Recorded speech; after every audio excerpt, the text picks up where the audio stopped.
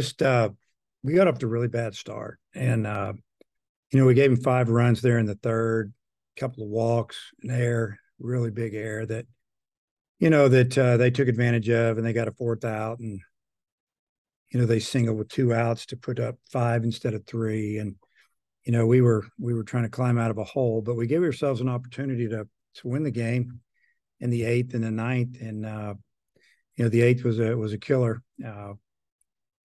Just couldn't get the big hit there, and you know it's just that's the disappointment. You got to put the bat on the ball, score a run, get a little bit closer, and then obviously in the ninth we rallied again with the 1 out single and then the double hit off the wall, and had another opportunity and had a couple of good hitters up there, guys that can get it done, and they just couldn't get the big hit. So credit to Georgia's pitching and us not coming through with that big hit.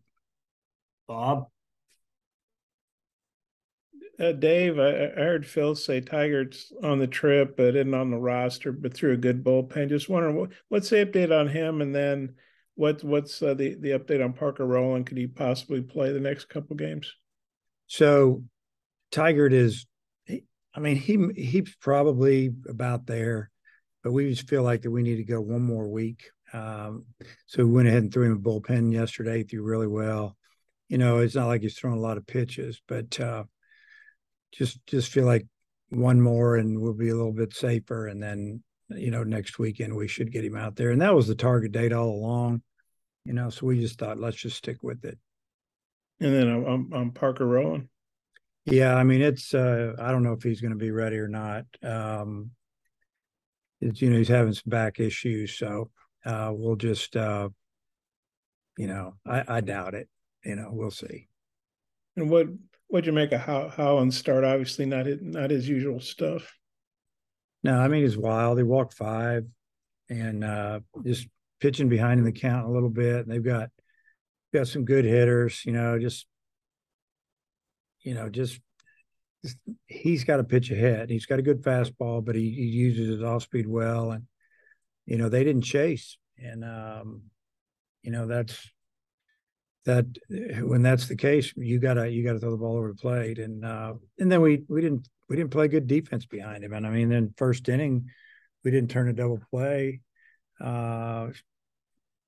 Should have been out number 2 and 3, but we didn't get 3 because we didn't get the ball to second baseman in time. And, he had to throw another 10, 12 pitches that inning. And then obviously in the third inning, but a little bit of a bad hop there, but, that we gave him another out and they took advantage of it and scored 2 more runs. So we didn't help him out at all either.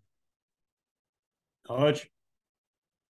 Yeah, Dave, given those defensive miscues and the wildness, how big was it that he was still able to give you 5 innings tonight? Yeah, it was big, that he had a pretty good, I think. Well, he fought through the fourth, and then he gave us a fairly good fifth and kept it right around 99, 100 pitches somewhere in there. And, did a really good job by Dylan Carter coming in and, giving us an opportunity to kind of climb back in the ball game. And we did, and we just didn't win it. Yeah, I was going to ask you about Carter and the decision to pull him when you did. Was that just a matter of not wanting to let them see him a second time tonight? A little bit. We wanted just to bring Christian in to get an out. He got good velocity, and we just felt like with Condon we needed to keep it right where we were. Dylan has probably thrown enough pitches if we were planning on using him again on the weekend, and just let Christian let one go there, and he did, and he got it in on him just enough to get him out. Robert? With the catch that Kendall Diggs made at the wall and right, obviously it didn't ended up mattering because they had a home run later in the inning. But what did you make of that play? He did a real good job getting to the fence, and a lot of times when guys get back to the fence, they kind of jump and they hit the fence, and it keeps them from getting up in the air. He got back there and knew right where he was, and just got up and made the catch. I mean, it was a big play at the time. Like you said, a few hitters later, and I know there was a walk in there that he was getting behind. He threw a first pitch fastball to their catcher, and he crushed it. Do you know who your starting pitcher is going to be tomorrow? Not yet. it'll either be, I mean, it's the same people. So, no. Tom?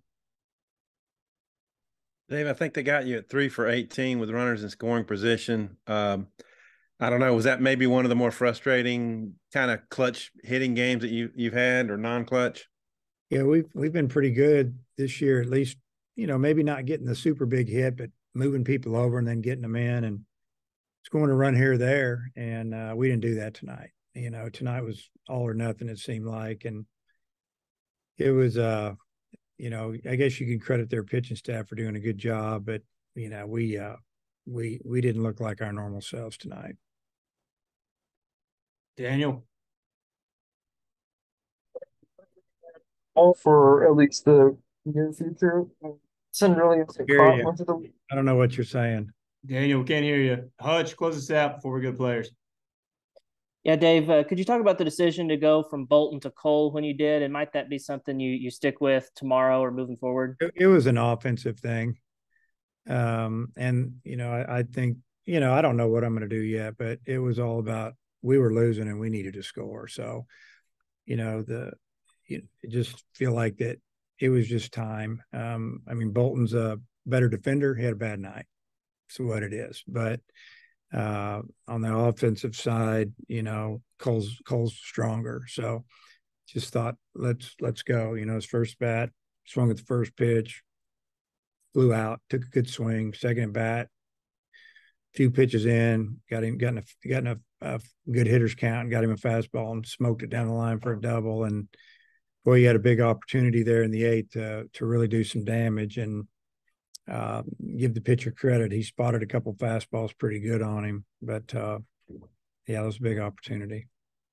And then their starter was on a pitch count tonight. Y'all made him throw 28 pitches in the first. How disappointing was it that he was still able to give them 4 innings? Yeah, that was a disappointing part also. We get him way up there, the one inning, laying off stuff. The next inning, we're hitting change ups off the end of the bat and flying out and grounding out. And he didn't throw but 5 or 6 pitches, it seemed like, in inning number 2, about the same in inning number 3. And then they punched in 5 after, you could just kind of feel it, that it wasn't good. All right, Coach, thanks for the time. Okay.